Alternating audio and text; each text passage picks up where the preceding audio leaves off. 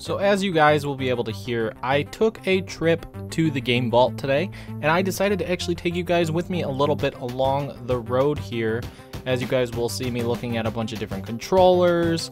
I kind of browsed the games a little bit, but I didn't get much right now because last week I bought some games and stuff, and I don't want to go crazy on the game side of things. There were some controllers I thought about getting, but I decided not to. There's always different games that I look at and think about getting though, but just decide not to, whether it be too pricey or something that doesn't really hit me that I thought about because it's cheap. It was like, not really.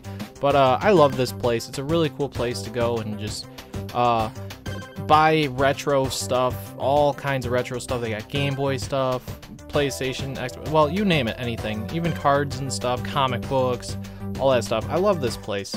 I was looking more for Game Boy accessories and stuff, and they had some good ones, but they're kind of expensive, and I decided not to get them right now.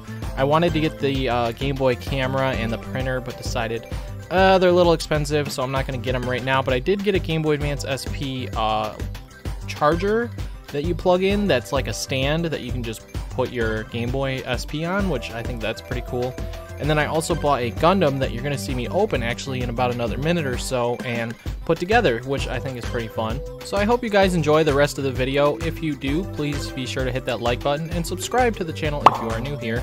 And I hope you guys enjoy the rest of me showing off the game vault, some of the stuff at the game vault, and then showing off me building my very first Gundam.